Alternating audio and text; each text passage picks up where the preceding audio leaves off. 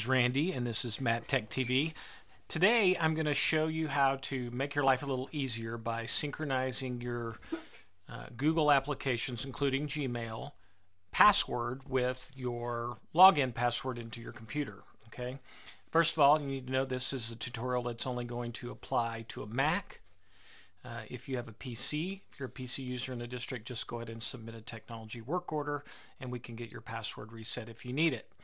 All right, now maybe you're an early adopter. You've been using our Google apps for a couple of years now. You went through the training and you make documents and forms and things like that.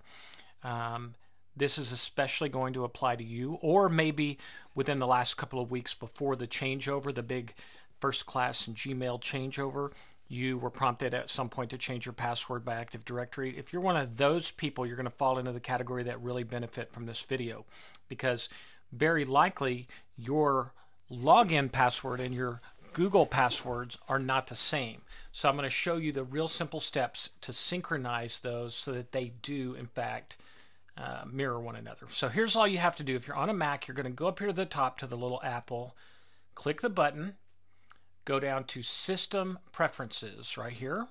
It's going to open the familiar to some System Preferences menu.